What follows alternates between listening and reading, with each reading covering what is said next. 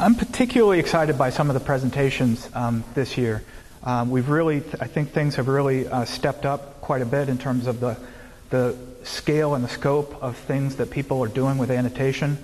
And the abstracts for these talks, for almost all of them, are linked in the agenda.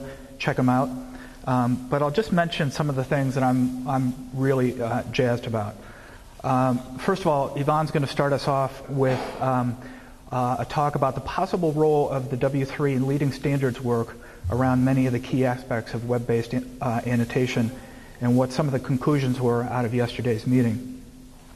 Nick and Randall are going to preview the new Annotator 2.0 framework, which is due, I think, any day now.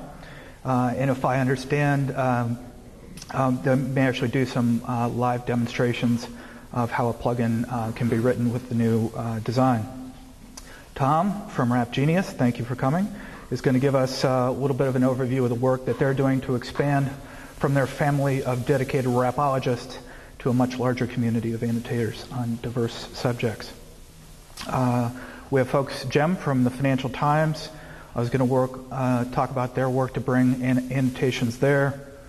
And tomorrow, Phil Descend is going to talk about some of the really extraordinary results that he and Paolo and Daniel and others have been having with annotations at X. I won't give away the punchline on that one, but it's one of the things I'm most excited by in terms of what the potential of this thing that we're all working on can be.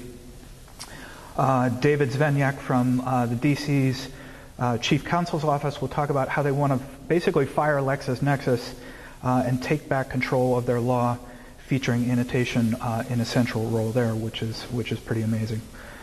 Sean is going to talk about the work they're doing with annotations on the Bible at Logos.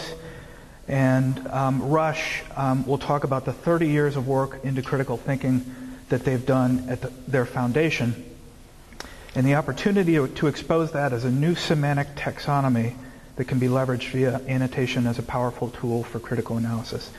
I think there's a real opportunity for folks here to work with them to help make that happen. So maybe we can get started on that this weekend.